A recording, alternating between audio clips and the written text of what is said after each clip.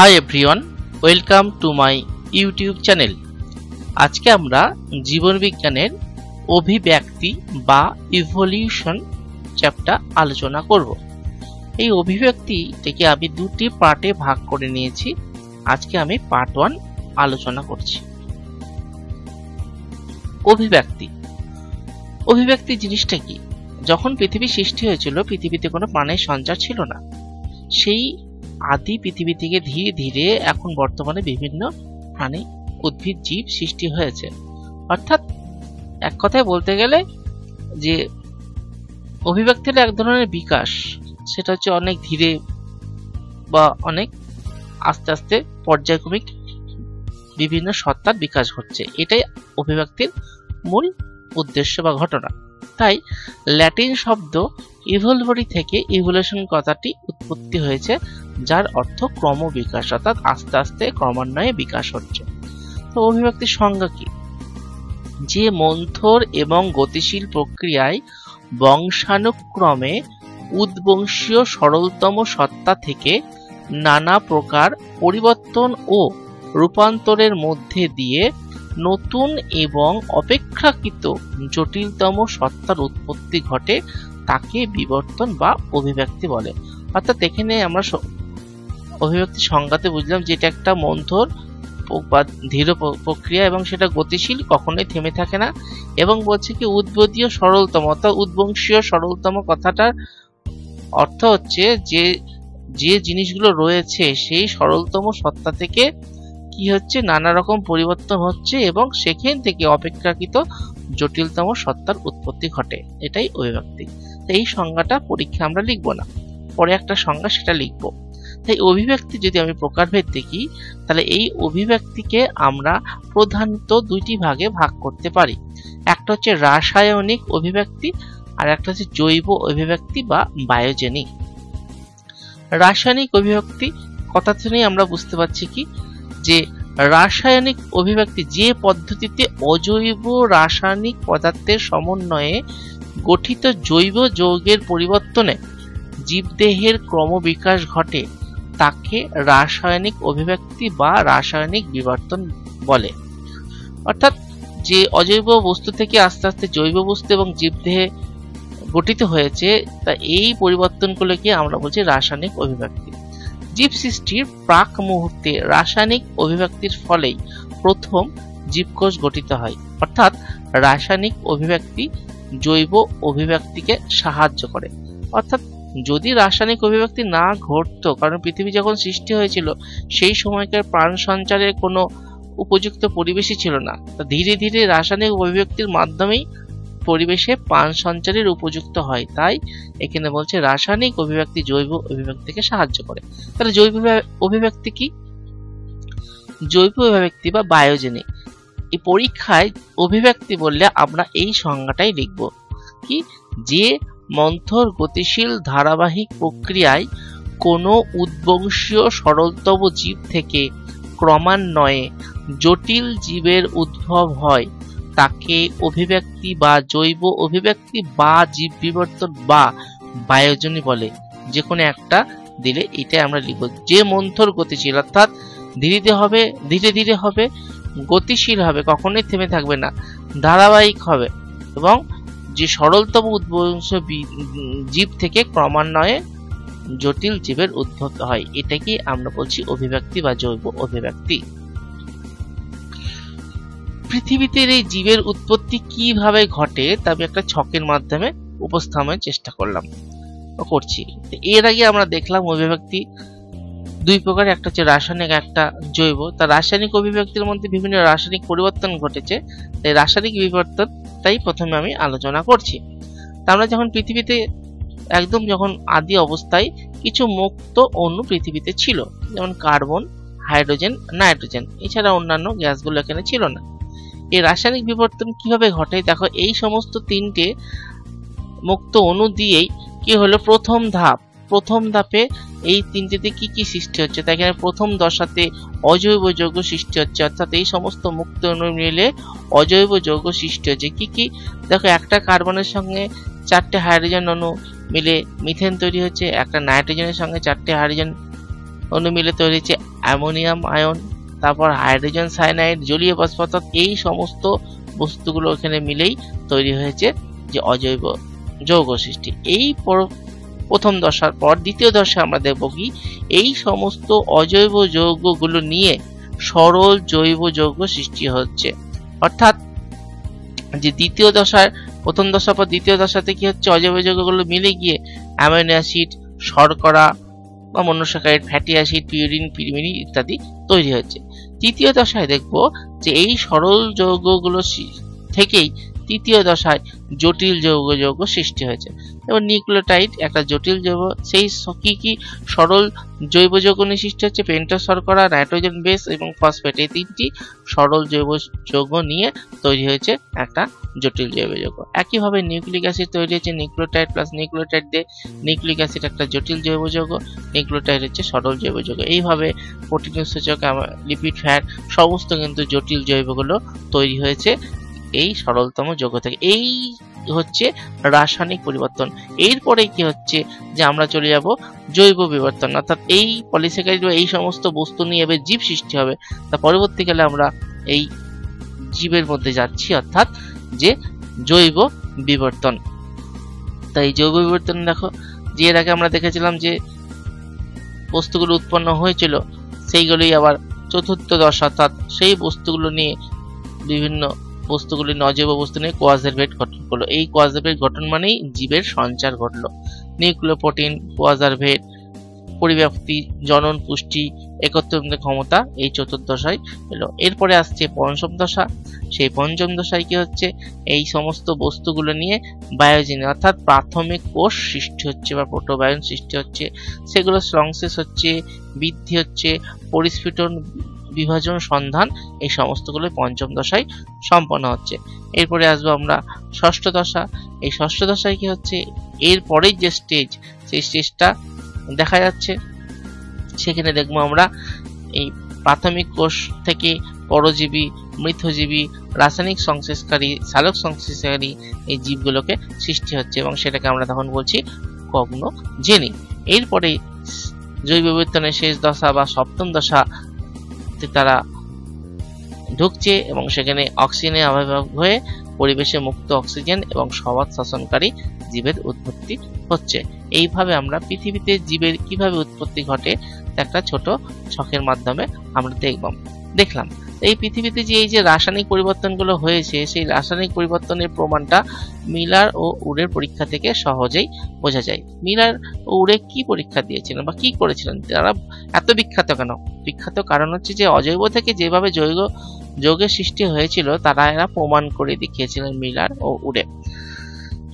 Stanley Miller ও Harold উডে 1953 খ্রিস্টাব্দে কি করেন, তিনারা একটা বিশেষ যন্ত্র আবিষ্কার করেন এবং পরীক্ষা দ্বারা ওই যৌগ সম্পর্কে তথ্য দেন। এই যেটা হচ্ছে মিলারের একটা বিশেষ যৌগ যন্ত্র, সেই যন্ত্রের মধ্যেই ওপারিন এবং হ্যালিডেন যে রাসায়নিক সংশ্লেষ বলেছিল সেটা তারা প্রমাণ করেন। এবং তারা কি করেন, যে পরীক্ষাগারে এর মধ্যে পরীক্ষাটি তারা 18 দিন ধরে চালিয়েছিলেন এবং তারা সফল হয়েছিলেন। কি হয়, পরীক্ষার প্রথমেই তারা এখানে কি হয়েছিলেন, যে একটা বড় গোলতল ফ্লাক্স, অর্থাৎ এর মধ্যে যে মিথেন, অ্যামোনিয়া এবং হাইড্রোজেন গ্যাস, আবার বলছি মিথেন, অ্যামোনিয়া এবং হাইড্রোজেন গ্যাস, তাদের অনুপাত ছিল 2:2:1। এটা পরীক্ষার সময় অনেক সময় শর্ট প্রশ্ন দিয়ে দেয়। মিথেন, অ্যামোনিয়া, হাইড্রোজেন, 2:1 অনুপাতে তারা এখানে নেন। এই গোলতল ফ্লাক্সে নেওয়ার পর এখানে তারা হিট দিতে শুরু করেন। যে এই যে বাষ্প উঠছে, এই বাষ্পটা এখানে গিয়ে যখন যায় তখন এখানে তারা কি করে, যে 60,000 ভোল্টের বিদ্যুৎ এখানে প্রয়োগ করা হয় এবং এখানে এই বিদ্যুৎ স্ফুলিং হওয়ার পর তারা যখন এই বাষ্পটা এখান দিয়ে তখন আসতে এখান থেকে এরা কি করে, যে কন্ডেন্সার, অর্থাৎ এখানে ঠান্ডা জল ঢোকানো হয়, এখানে ঠান্ডা জলটাকে বের করে দেয়। ফলে জলীয় বাষ্পটা এখান দিয়ে আস্তে আস্তে তারা ঘনীভূত হয়। ঘনীভূত হওয়ার পর তারা কি হয়, এখানে জলে পরিণত হয় এবং জলে পরিণত হওয়ার পর আবার এখানে যায়, আবার গরম হয়, আবার এখানে উঠতে থাকে। এইভাবে আদি পরিবেশের মধ্যে তারা এইভাবে সৃষ্টি করেছিলেন।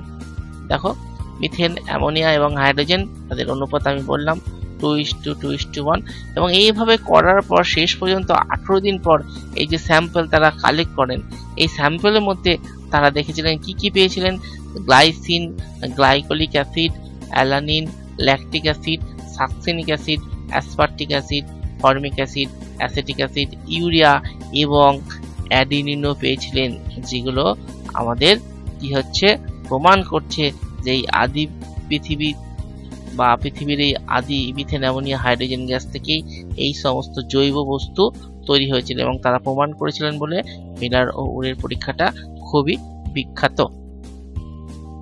দেখে নেওয়ার একবার ছবিটা, এখানে যে হিট দিচ্ছে, এখানে দিচ্ছে হিটটা পড়ছে, এই গ্যাস হয়ে এখানে যাচ্ছে, গ্যাস হয়ে যাওয়ার পর এখানে 60,000 ভোল্টেজের সঙ্গে গিয়ে আবার কন্ডেন্সের মাধ্যমে এরা আসছে। এইভাবে 18 দিন পরীক্ষা চালিয়ে তিনি পরীক্ষায় সফল হয়েছিলেন। এবার আমরা অভিব্যক্তির মুখ্য ঘটনাগুলিকে ছকের সাহায্যে দেখালাম এবং ব্যাখ্যা করলাম, অর্থাৎ প্রথম থেকে শুরু করে এখন অবধি কি কি হয়েছে। পৃথিবী সৃষ্টি আমরা জানি প্রায় 450 কোটি বছর পূর্বে সূর্যের একটা অংশ থেকে পৃথিবী সৃষ্টি হয়েছিল। প্রাথমিক অবস্থায় পৃথিবীতে কার্বন, হাইড্রোজেন, অক্সিজেন, নাইট্রোজেন প্রভৃতি উপাদানগুলি মুক্ত আয়নিত অবস্থায় ছিল। পৃথিবীর আদিম পরিবেশ ছিল বিজারক ধর্মী, মুক্ত অক্সিজেনের পরিবেশ ছিল না। এই পৃথিবী থেকে তখন কি হলো, পরবর্তী ধাপে জীবনের উৎপত্তি ঘটলো।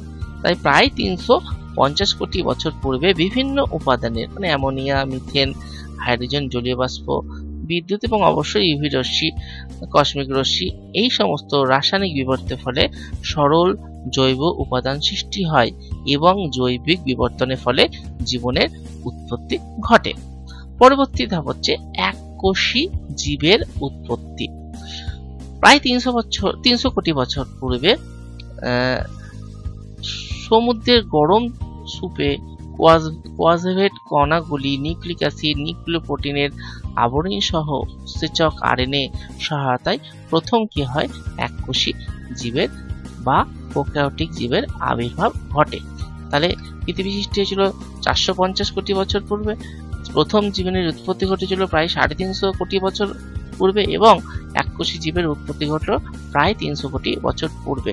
এর পরবর্তী স্টেজ হচ্ছে সালোক সংশ্লেষকারী ব্যাকটেরিয়ার পরিবেশে অক্সিজেন ত্যাগের সূচনা, অর্থাৎ যে পৃথিবীতে প্রথম সৃষ্টি হয়েছিল আদি জীব ব্যাকটেরিয়া। ক্লোরোফিল যুক্ত ব্যাকটেরিয়া সালোক সংশ্লেষ প্রক্রিয়ায় কি করত, অণু ত্যাগ করতে থাকলো, ফলে অন্যান্য জীব সৃষ্টির সূচনা হলো। এই সময় নীলাভ সবুজ শৈবালের সৃষ্টি হয়। এর পরবর্তী ধাপে এককোষীর পর থেকে কি হয়, বহুকোষী জীবের উৎপত্তি হলো, অর্থাৎ সমধর্মী সম্পন্ন কতগুলি এককোষী জীব একত্রে সমবর্তন করে বসবাস করতে শুরু করলো। অর্থাৎ এককোষী জীবগুলো যখন একত্রে বসবাস করতে শুরু করলো, ফলে তারা দেখলো অনেক সুবিধা। এই এককোষী জীবগুলো যখন একসঙ্গে বসবাস করলো এবং অন্যান্য কাজগুলো দেখছে তাদের সুবিধা, তখন তারা জননের ফলে কি হলো যে ধীরে ধীরে বহুকোষী জীবের সৃষ্টি হয়ে গেল এবং শৈবাল বা এই ধরনের বহুকোষী জীব সৃষ্টি হলো। তারপরে এখান থেকে পরবর্তীকালে হচ্ছে যে মাছের মতো মেরুদণ্ড প্রাণীর উৎপত্তি এবং তাদের বিবরণ ঘটছে, অর্থাৎ বহুকোষী অমেরুদণ্ডী প্রাণী থেকে নোটোকট জাতীয় প্রাণীর উদ্ভব ঘটে। পরে নোটোকট মেরুদণ্ড দ্বারা প্রতিস্থাপিত হয়, ফলে মাছ জাতীয় মেরুদণ্ড প্রাণীর উদ্ভব ঘটে। এর পরবর্তী স্টেপে মাছ থেকে কি হয়, ডাঙায় উদ্ভিদের বিবর্তন, অর্থাৎ বিরুৎ গুল্ম বৃক্ষ জাতীয় উদ্ভিদের সৃষ্টি হচ্ছে। কিভাবে, যে বিভিন্ন জলজ শ্যাওলা জল থেকে ডাঙায় তখন বিস্তার লাভ করছে। শৈবাল জাতীয় উদ্ভিদ থেকে ডাঙায় উদ্ভিদে মশ, মশ থেকে ফান, ফান থেকে ব্যক্তবীজী, ব্যক্তি থেকে গুপ্তবীজী উদ্ভিদের সৃষ্টি হচ্ছে। ফলে পৃথিবীতে নতুন বাসস্থানের সৃষ্টি হলো বা উদ্ভব হলো। এরপরে পৃথিবীতে নতুন বাসস্থান উদ্ভব, যেহেতু এগুলো নতুন নতুন আবার ডাঙায় চলে আসছে, তাই পৃথিবীতে নতুন অর্থাৎ এই ডাঙায় উদ্ভিদ যখন মাছ থেকে এটা ডাঙায় এলো, ডাঙায় থেকে পৃথিবীতে এখন নতুন বাসস্থানে উদ্ভব হলো। এবার আসছি আমরা যে চার পায়ে মেরুদণ্ড প্রাণীদের বা উভচর প্রাণীর উদ্ভব, অর্থাৎ যে উভচর প্রাণী থেকে সৃষ্টি হয়েছিল সরীসৃপ প্রাণী। তা প্রথমে এই যে মাছ থেকে ডাঙা, তার একটা উভচর প্রাণী সৃষ্টি হলো। সেখান থেকে যখন সৃষ্টি হয়ে গেল সরীসৃপ প্রাণী, সরীসৃপ প্রাণী থেকে সৃষ্টি হলো কি আমরা জানি ডাঙায় উঠলো, ডাঙায় উঠলো এরা উভচর প্রাণী। ডাঙায় ওঠার পর তারা সরীসৃপ হলো, সরীসৃপ থেকে সৃষ্টি হচ্ছে কি সরীসৃপ, সরীসৃপ থেকে দুই ভাগে সৃষ্টি হলো, একটা হচ্ছে পক্ষী শ্রেণী, একটা হচ্ছে স্তন্যপায়ী। অর্থাৎ মাছ থেকে উদ্ভিদ, মাছের মতন প্রাণী জলে উঠলো, জলে শ্যাওলাগুলো ডাঙায় উঠলো, পৃথিবীতে নতুন বাসস্থান হলো। এখান থেকে কিছু উদ্ভিদ প্রাণী জল থেকে ডাঙায় উৎপন্ন হয়ে গেল, সেটাকে আমরা বলছি উভচর প্রাণী, যেমন ব্যাঙ। সেই উভচর প্রাণীগুলো যখন ডাঙায় ওঠা শুরু করে দিল, তখন আস্তে আস্তে সেখান থেকে তৈরি হলো সরীসৃপ, এবং সরীসৃপ থেকে পক্ষী এবং স্তন্যপায়ী। এইভাবে আমরা অভিব্যক্তি ধীরে ধীরে ঘটেছে। অনেক সময় পরীক্ষায় অভিব্যক্তির মুখ্য ঘটনাগুলোকে ছকের সাহায্যে দেখাও যদি বলে, তাহলে এই ছকটা তোমরা করে রাখবে। জৈব অভিব্যক্তির মতবাদ, অর্থাৎ অনেক বিজ্ঞানী এই অভিব্যক্তি সম্বন্ধে বিভিন্ন ধরনের মতবাদ দিয়েছে, তো সেটাকে আমরা বলছি জৈব অভিব্যক্তির মতবাদ। সেই বিভিন্ন মতবাদের মধ্যে দুজন বিজ্ঞানীর মতবাদ সর্বজন গ্রহণ, এবং সেটা আমাদের সিলেবাসে স্থান পেয়েছে। একটা হচ্ছে ল্যামার্কের মতবাদ বা ল্যামার্কবাদ, এবং আর একটি হচ্ছে কি ডারউইনের মতবাদ বা ডারউইনবাদ। তো আজকে ভিডিওতে আমরা এই ল্যামার্কের মতবাদ বা ডারউইনের মতবাদ, অর্থাৎ তারা কি বলেছিলেন সেটা আমরা আলোচনা করব না। আমরা পার্ট 2 এ ভিডিওতে ল্যামার্ক এবং ডারউইনের মতবাদের সম্বন্ধে ডিটেলস আলোচনা করব। এর পার্ট 2 এর লিংক আমি নিচের ডেসক্রিপশনে দেওয়া রয়েছে, এবং ভিডিও শেষেও একটা লিংক দেওয়া থাকবে, তোমরা ওখান থেকে দেখে নিও। অভিব্যক্তি মতবাদের সপক্ষে প্রমাণ সমূহ, অর্থাৎ যে অভিব্যক্তিগুলো বলছি অভিব্যক্তি হয়েছে তার প্রমাণ কি। অভিব্যক্তিগুলো সরলতম জীব থেকে জটিলতম জীব সৃষ্টি হয়েছে, তার প্রমাণ হিসেবে আমরা প্রধানত 3 ধরনের প্রমাণকে গ্রহণযোগ্য বলে মনে করেছেন বিজ্ঞানী। একটা হচ্ছে জীবাশ্ম ঘটিত, 2 নম্বর হচ্ছে তুলনামূলক শারীরস্থান, আর 3 নম্বর হচ্ছে তুলনামূলক ভ্রূণতত্ত্ব। অর্থাৎ এই জীবাশ্ম ঘটিত যে বস্তুগুলো, সেগুলো অভিব্যক্তির মতবাদের সপক্ষে তারা প্রমাণ বহন করছে, তুলনামূলক শারীরস্থানও তারা প্রমাণ বহন করছে, এবং তুলনামূলক ভ্রূণতত্ত্ব তারা প্রমাণ বহন করছে। কিভাবে প্রমাণ করছে দেখা যাক। তা প্রথমে আসছি আমরা যে অভিব্যক্তি মতবাদের সপক্ষে জীবাশ্ম ঘটিত প্রমাণ সমূহ। তো জীবাশ্ম ঘটিত প্রমাণ সমূহ জানতে গেলে প্রথমে আমাকে জানতে হবে জীবাশ্ম কি বা জীবাশ্ম কাকে বলে। তো জীবাশ্ম, যার ইংরেজি নাম হচ্ছে ফসিল, কি? ভূগর্ভে সুদীর্ঘ কাল যাবৎ সংরক্ষিত আধুনা লুপ্ত জীবদেহের সামগ্রিক বা আংশিক বস্তুরীভূত অবস্থা, অথবা জীবদেহের সামগ্রিক বা আংশিক ছাপ বা ছাঁচ, অথবা প্রাকৃতিক উপায়ে সংরক্ষিত আংশিক বা সামগ্রিক দেহকে জীবাশ্ম বা ফসিল বলে। অর্থাৎ যে আমাদের ভূগর্ভে মাটির নিচে সুদীর্ঘকাল অনেক দিন ধরে সংরক্ষিত হয়ে আছে, কি যেগুলো আধুনা লুপ্ত, সেই জীবগুলো এখন আর পাওয়া যায় না, লুপ্ত হয়ে গেছে। সেই জীবদেহের সমগ্র জীবদেহটা বা তার কোনো কিছু অংশ, সেটা প্রস্তরীভূত বা পাথরের অবস্থায় থাকা যেতে পারে, অথবা সামগ্রিক বা গোটা জীবদেহ বা কোনো অংশের ছাপ মানে তার ছাপ থেকে যেতে পারে কোনো একটা পাথরের উপর, বা তার ছাঁচ হিসাবে, অথবা প্রাকৃতিক উপায়ে দ্বারা সংরক্ষণ হয়ে যেতে পারে। এই বস্তুকে আমরা বলছি জীবাশ্ম বা ফসিল। তাহলে জীবন্ত জীবাশ্ম কি? এগুলো যখন মাটির তলায় চাপা পড়ে যায় সমস্ত কিন্তু তো মারা যায়, তাহলে এগুলো তো জীবাত্ম হতে পারে না। জীবন্ত জীবাশ্ম হচ্ছে কি যে সমস্ত জীব সুদূর অতীতে উৎপত্তি লাভ করেও কোন রকম পরিবর্তন ছাড়াই পৃথিবীতে বিরাজমান, অথচ সমসাময়িক জীবদের অবলুপ্তি ঘটেছে, তাদের জীবন্ত জীবাশ্ম বলে। অর্থাৎ যে অনেক আগে, তাই সুদূর অতীতে উৎপত্তি লাভ করেছে, কিন্তু তারা এখনো পর্যন্ত পৃথিবীতে বেঁচে আছে, কিন্তু তাদের দেহের কোন রকম পরিবর্তন ঘটেনি। এবং শুধু তাই নয়, তাদের সময় যে অন্যান্য জীব বা প্রাণীরা সৃষ্টি হয়েছিল, তাদের এখন অবলুপ্তি ঘটেছিল, তাদেরই আমরা বলবো জীবন্ত জীবাশ্ম। যেহেতু তারা এখনো কোনো রকম পরিবর্তন ছাড়া বেঁচে রয়েছে, কিন্তু তাদের সঙ্গে অন্যান্য জীবগুলো যখন সৃষ্টি হয়েছিল তারা মারা গেছে, কিন্তু এরা এখনো মারা যায়নি বলে তাদের আমরা জীবন্ত জীবাশ্ম বলছি। যেমন উদাহরণ হচ্ছে পেরিপেটাস, প্ল্যাটিপাস, এগুলো হচ্ছে জীবন্ত জীবাশ্ম। যেমন ডান ধারের ছবিটা, এই যে ব্রাউন কালার, এটা হচ্ছে পেরিপেটাসের ছবি, এটা একটা জীবন্ত জীবাশ্ম। আর বাম ধারে যেটা হচ্ছে প্লাটিপাস বা হংস চঞ্চু, সেটা হচ্ছে জীবন্ত জীবাশ্মের ছবি। তাহলে এই যে জীবাশ্ম বলছি, তাহলে এই জীবাশ্মগুলো অভিব্যক্তিকে কিভাবে সাপোর্ট করছে বা প্রমাণ করছে? দেখো, জীবাশ্ম কি করে? জীবাশ্ম জীবের উৎপত্তির সময় নির্ধারণ করতে পারে। কিভাবে? যে সমুদ্রতল বা পাললিক শিলাস্তর থেকে প্রাপ্ত জীবাশ্মের আমরা কি করি, রেডিও কার্বন ডেটিং পদ্ধতি বলে একটা পদ্ধতি রয়েছে, সেখান থেকে আমরা ওই কি হয় যে ওই শিলাটার বা ওই বয়সটা নির্ণয় করা যায়। ফলে আমরা এখান থেকে কোন যুগে পৃথিবীতে এই জীবটা এসেছিল, সে জীবাশ্ম থেকে তার বয়স আমরা জানতে পারি। 2 নম্বর হচ্ছে জীবের ভৌগোলিক বিস্তার সম্পর্কে এই ধারণা লাভ করা যায় এই জীবাশ্ম থেকে।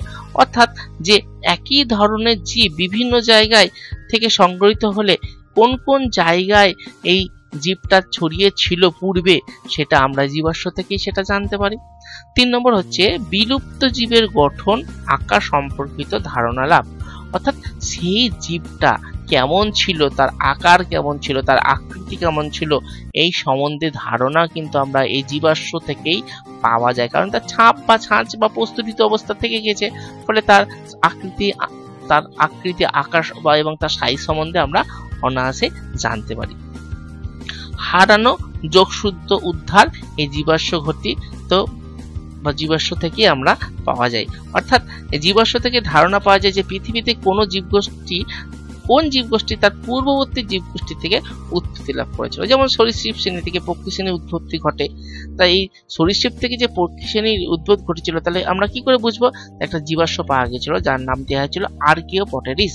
তাই এই আর্কিওপটেরিস দেখলেই আমরা দেখবো তার কিছু অংশ হচ্ছে সরীসৃপের মতো, তার কিছু অংশ হচ্ছে পক্ষীর মতন। সেখান থেকে আমরা বুঝতে পারি যে সরীসৃপ থেকে পক্ষী সৃষ্টি হয়েছিল এবং সেটা জীবাশ্ম। ফলে জীবাশ্ম থেকে আমরা এইভাবেই প্রমাণ পাই। জীবের ক্রমবিবর্তন সম্পর্কে ধারণাও কিন্তু এই জীবাশ্ম ঘটিত বা জীবাশ্ম থেকেই পাওয়া যায়। ফলে জীবাশ্ম আমাদের অভিব্যক্তিকে প্রচুর ভাবে সাহায্য করছে। কিভাবে বিবর্তন হচ্ছে সেটা জানা যায়। জীবাশ্ম থেকে আজকের পৃথিবীতে বসবাসকারী জীবদের পূর্বপুরুষদের সন্ধান পাওয়া সম্ভব হয়েছে। যেমন আমি এখান থেকে বলছি যে জীবাশ্ম থেকেই যে আমরা জানি যে ঘোড়া, যে আধুনিক ঘোড়া ইকুয়াস যার নাম, তার পূর্বপুরুষ ইওসিন যুগে ইওহিপ্পাস ছিল, সেখান থেকে সৃষ্টি হয়েছিল। এই যে এটা কিন্তু জীবাশ্ম থেকেই আমরা পেয়ে থাকি। ফলে এই জীবাশ্ম আমাদের একটা অভিব্যক্তির ভীষণ প্রমাণ হিসাবে কাজ করে। যেমন কি হয় যে আমরা যদি ঘোড়াকে দেখি, এটা অনেক সময় পরীক্ষা দিয়ে দেয় যে ইওসিন যুগের ইওহিপ্পাস থেকে সৃষ্টি হয়েছিল মেসোহিপ্পাস থেকে সৃষ্টি হয়েছিল মেরিচিপ্পাস থেকে সৃষ্টি হয়েছিল প্লাইওহিপ্পাস এবং প্লাইওহিপ্পাস থেকে সৃষ্টি হয়েছে আধুনিক ঘোড়া ইকুয়াস।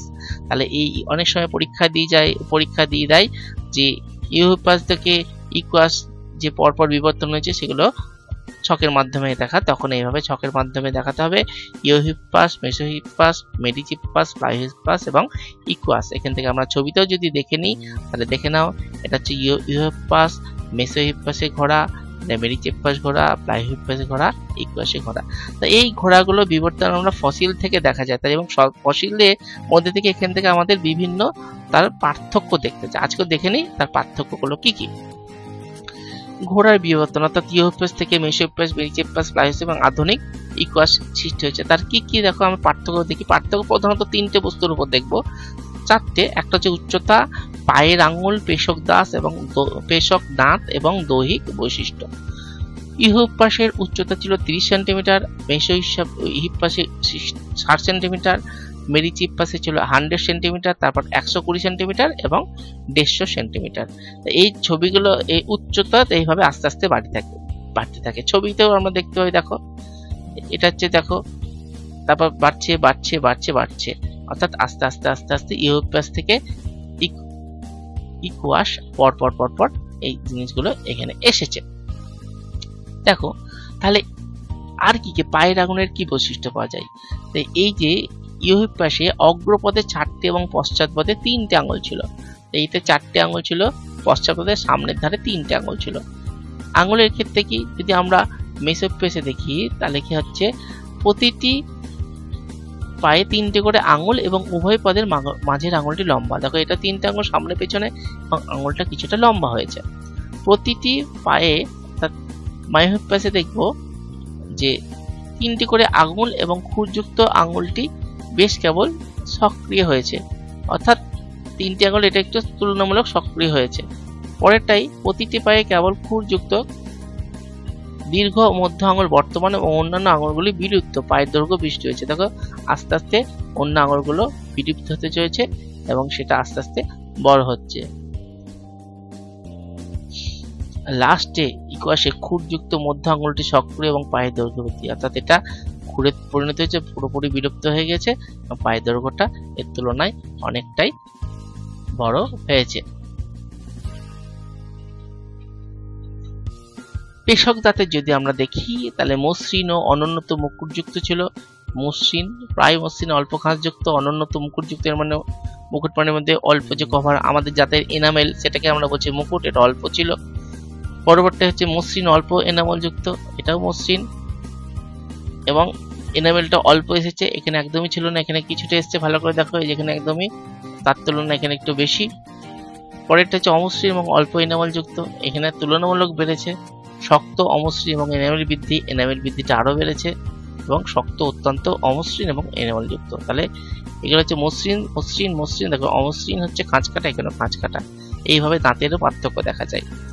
দৈহিক বৈশিষ্ট্য কি? দেহের বৈশিষ্ট্য শরীরের তুলনায় মাথা ও গলা ছোট, মাথা গলা শরীরের তুলনায় অনেক ছোট। বাঁকা, অনেকটা শিয়ালের মতন দেখতে ছিল, ছাগলের মতন দেখতে, গাধার মতন দেখতে। উচ্চতা প্রস্থ বৃদ্ধি পেয়েছে, উচ্চতা আরো বৃদ্ধি পেয়েছে। এইভাবে আমরা কি করতে পারি, এখান থেকে আমরা দেখে নিতে পারি যে জীবাশ্ম ঘটিত থেকে যে উদ্বংশীয়তা সরলতম জীব থেকে ঘোড়া থেকে জটিলতম ঘোড়ার বা আধুনিক ঘোড়ার সৃষ্টি হয়েছে।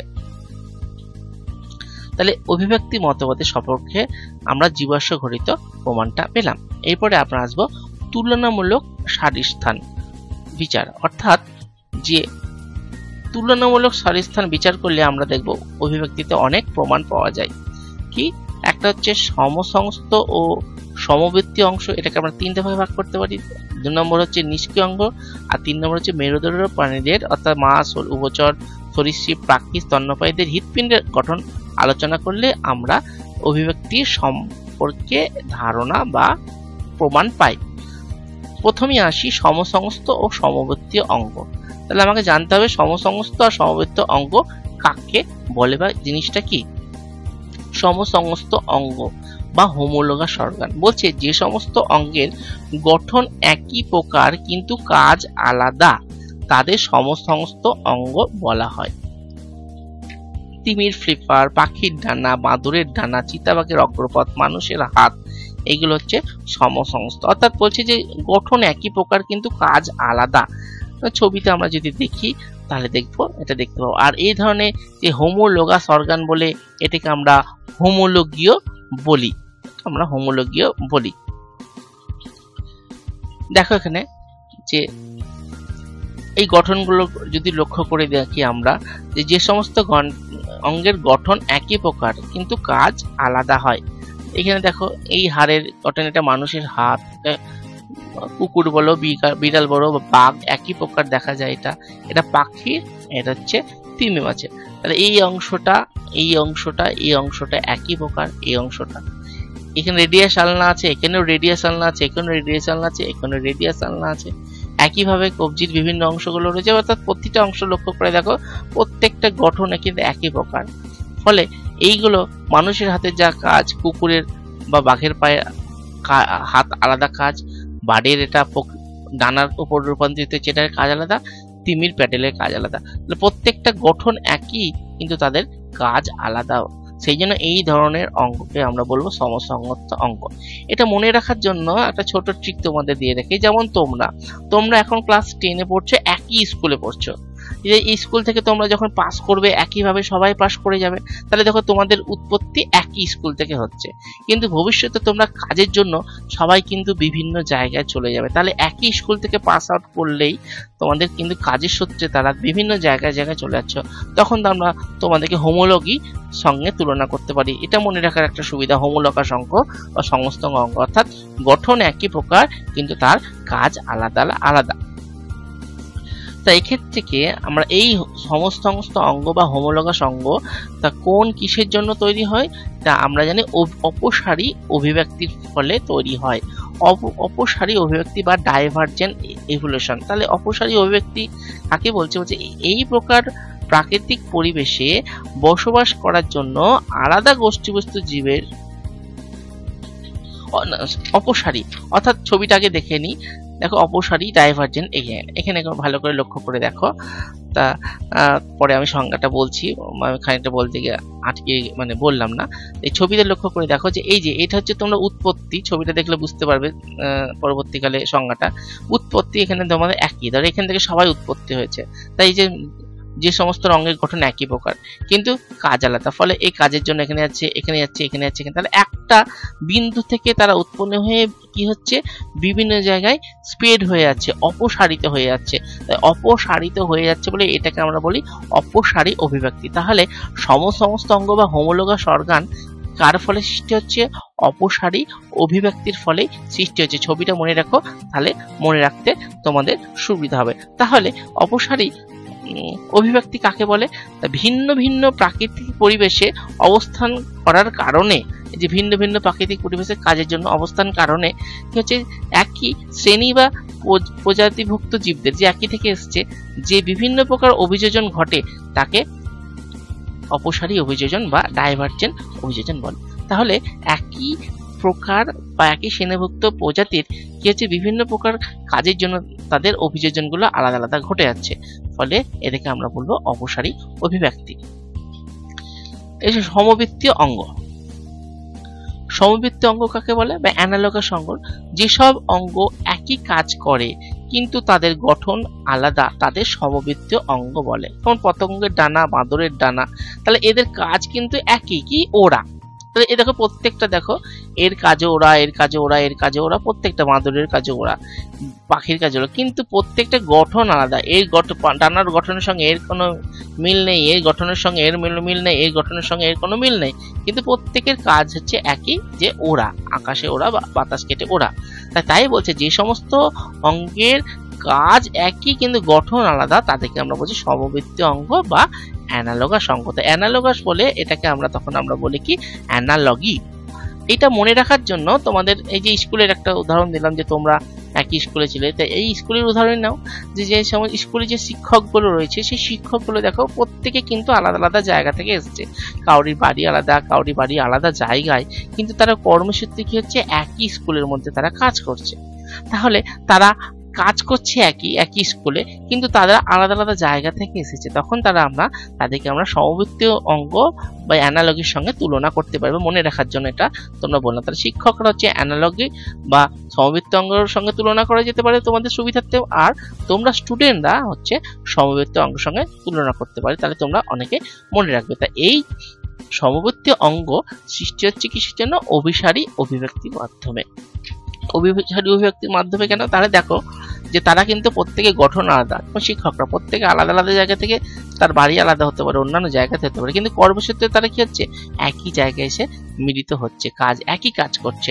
তাই এটা হচ্ছে আমরা অপসারী অভিব্যক্তির ফলে সৃষ্টি হচ্ছে সমবৃত্তীয় অঙ্গ। তাহলে অভিসারী কাকে বলে? যে অভিসারী একই দিকে যাচ্ছে, তো অভিসারী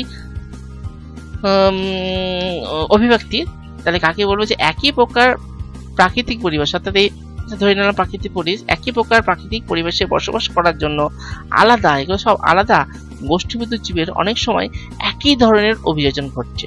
তাহলে এই পরিবেশে তাদের থাকার জন্য আলাদা আলাদা উৎপত্তি হলেও তাদের অভিযোজনগুলো একই দিকে ঘটছে, তখন তাদেরকে আমরা বলছি যে অভিসারী অভিযোজন বা কনভার্জেন্ট এভলিউশন। তাহলে এটা গেল আমাদের তুলনামূলক আর একটা রয়েছে, যে অ্যানালগি। অ্যানালগির পর আর একটা যাবে তোমার মেরুদণ্ড প্রাণীদের অর্থাৎ তুলনামূলক শরীরস্থানে 3টে ছিল, সমস্ত অঙ্গ হয়ে গেল। এবার হচ্ছে নিষ্ক্রিয় অঙ্গ। নিষ্ক্রিয় অঙ্গ কাকে বলে? জীবদেহে যে সমস্ত অঙ্গের কার্যকারিতা না থাকায় বর্তমানে আকারে ক্ষুদ্র বা লুপ্তপ্রায় অঙ্গে পরিণত হয়েছে, কিন্তু তাদের পূর্বপুরুষের দেহ বা সমকালীন অন্যান্য জীবে ওই সমস্ত অঙ্গ কার্যকরী ছিল বা আছে, তাদের নিষ্ক্রিয় অঙ্গ বা লুপ্তপ্রায় অঙ্গ বলে। এইটা কিভাবে অভিব্যক্তিকে সাহায্য করছে?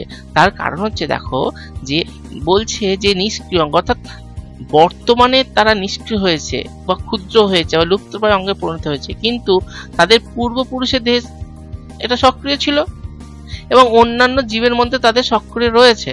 তাহলে এর থেকে আমরা বোঝা যায় যে ওই সমস্ত জীব থেকে একই জীব সৃষ্টি হয়েছে, বর্তমানে অভিযোজিত হওয়ার ফলে সেই অঙ্গগুলো কি হচ্ছে আকারে ক্ষুদ্র বা লুপ্ত প্রায় হয়ে নিষ্ক্রিয় অঙ্গে পরিণত হয়েছে, কিন্তু আগে তো ছিল। তাহলে কেন ছিল?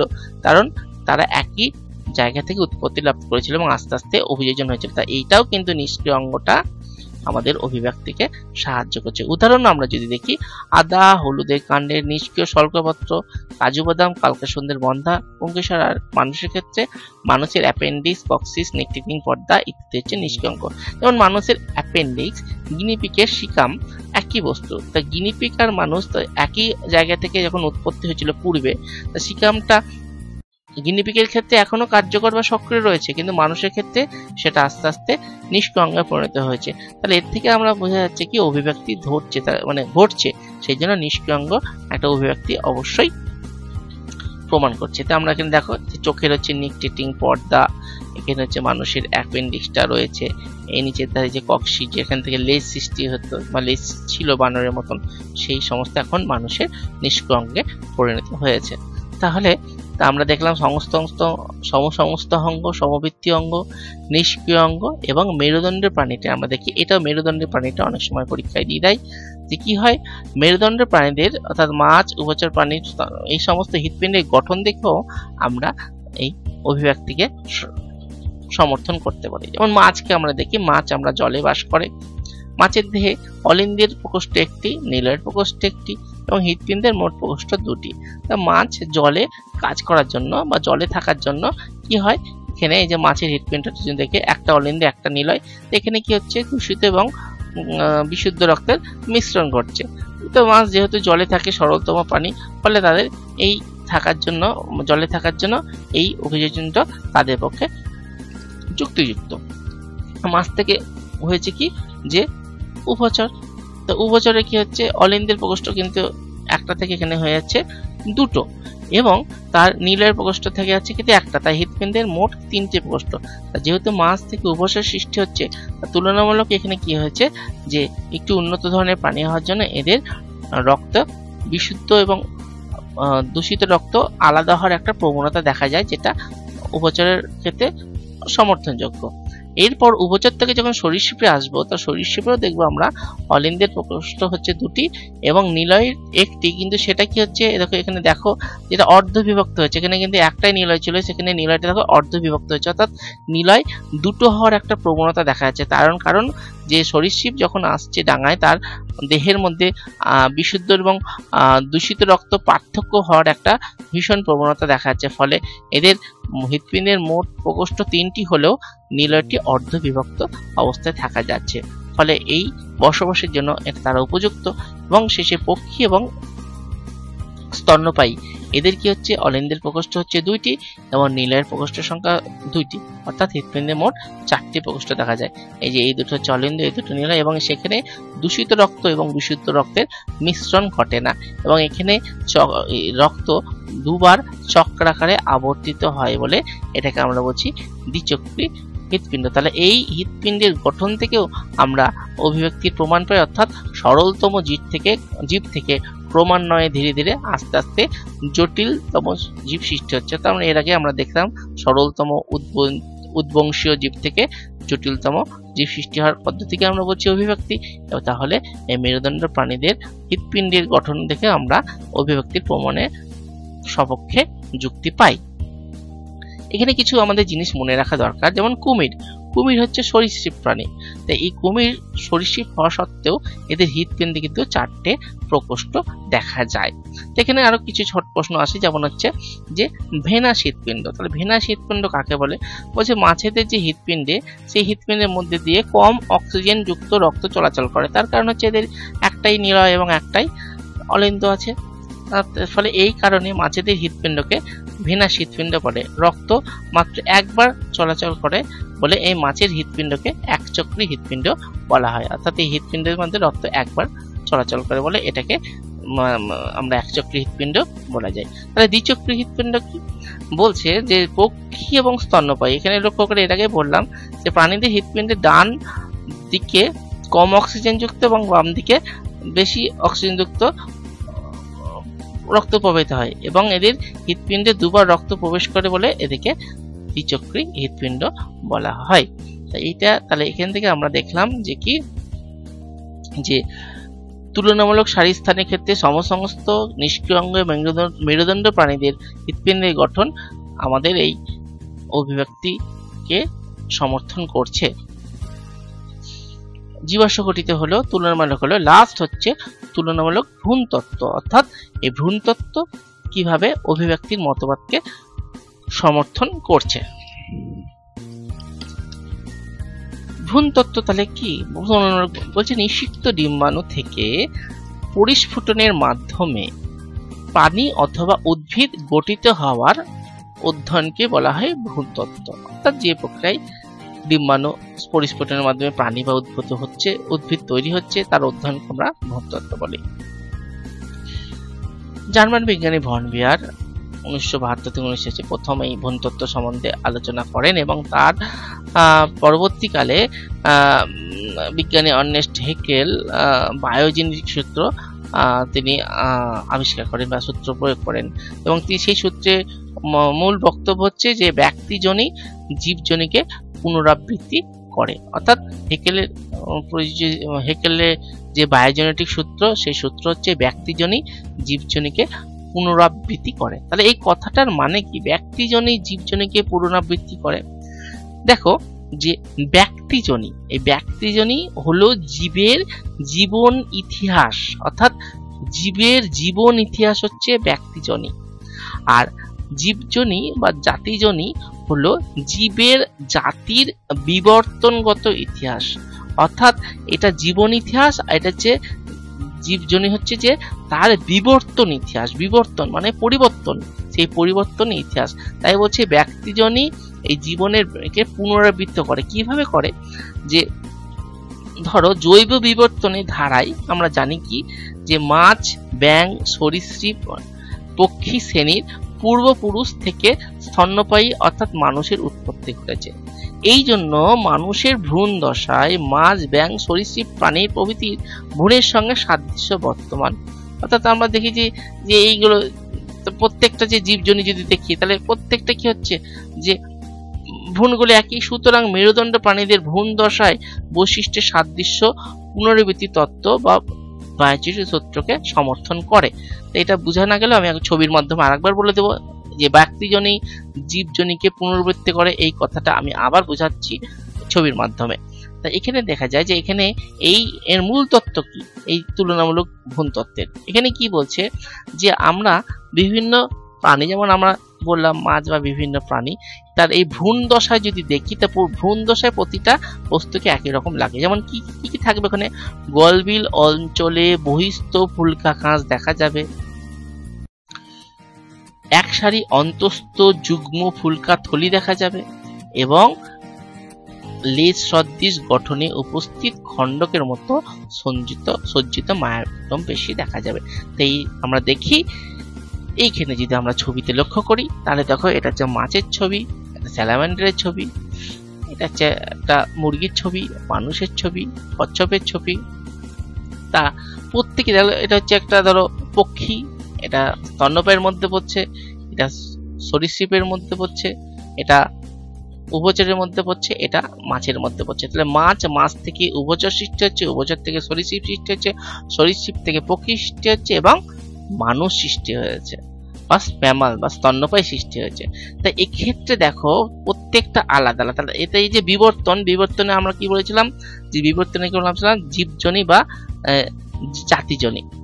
আর এর প্রত্যেকের ভ্রূণগুলো যদি লক্ষ্য করে দেখো, এর ভ্রূণ, এর ভ্রূণ, এর ভ্রূণ, এর ভ্রূণ, তো এটাকে যদি আমরা দেখি, কিন্তু আমরা কেউ কোনো পার্থক্য দেখতে পাবো না। এরও গিল রয়েছে, এরও গিল রয়েছে, প্রত্যেকেরই গিল রয়েছে, প্রত্যেকেরই লেজ রয়েছে। তাহলে এইগুলো হচ্ছে তারা ব্যক্তিজনী। তাহলে দেখো যে জীবনচক্রে যে কি হচ্ছে, যে জাতিজনী এই ব্যক্তিজনীকে পুনরাবৃত্তি করছে। অর্থাৎ এই জীবটা যখন সৃষ্টি হচ্ছে, সে পুনরায়, অর্থাৎ মায়ের পেটে অবস্থাতে তারা ব্যক্তিজনীকে পুনরাবৃত্তি করছে। অর্থাৎ এইটা পুনরায় তার যে জীবে পূর্বে ছিল সেটা আসছে, আস্তে আস্তে আবার আসছে। অর্থাৎ একই অবস্থায় আমরা এইগুলোকে যদি দেখানো হয়, দেখে বলতে পারবো না যে কোনটা মাছ, কোনটা স্যালামান্ডার, কোনটা কচ্ছপ, কোনটা পাখি বা কোনটা স্তন্যপায়ী। একই রকম লাগছে, কারণ তারা, আমরা জানি, এখান থেকে আস্তে আস্তে অভিব্যক্তির মাধ্যমে, বিবর্তনের মাধ্যমে অন্যান্য জীবগুলো সৃষ্টি হচ্ছে। তাই এই যে বিবর্তন, সেটাকে আমরা বললাম কি, জাতিজনী বা জীবজনী, আর এটা হচ্ছে ব্যক্তিজনী। তাই এইগুলো আবার প্রত্যেকটা জীব যখন সৃষ্টি হচ্ছে এই পুনরাবৃত্তি করছে, অর্থাৎ ছোট থেকে যখন বড় হচ্ছে, তাই ব্যক্তিজনী পুনরাবৃত্তি করছে। তাই এখানে বিজ্ঞানীরা এই বায়োজেনেটিক সূত্রটা দিয়েছিলেন। এই থেকে আমরা বুঝতে পারি যে অভিব্যক্তির যে প্রমাণগুলো, সেই প্রমাণগুলো আমরা এখান থেকেই পাই। যদি তোমাদের ভিডিওটি ভালো লেগে থাকে, ভিডিওটি শেয়ার করো, বন্ধুদেরকে জানাও এবং সাবস্ক্রাইব করো। পরবর্তী ভিডিও পার্ট 2 জন্য তৈরি থেকো। Thank you.